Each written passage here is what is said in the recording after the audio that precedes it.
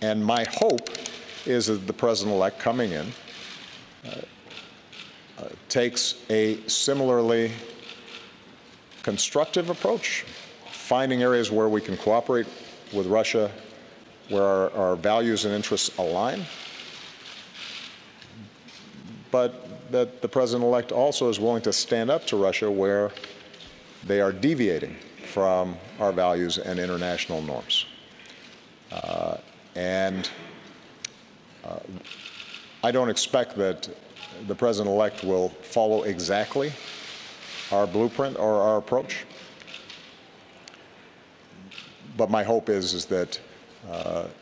he does not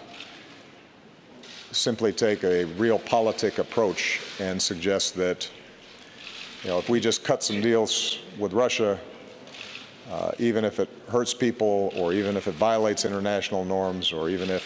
it leaves smaller countries vulnerable, or creates long-term problems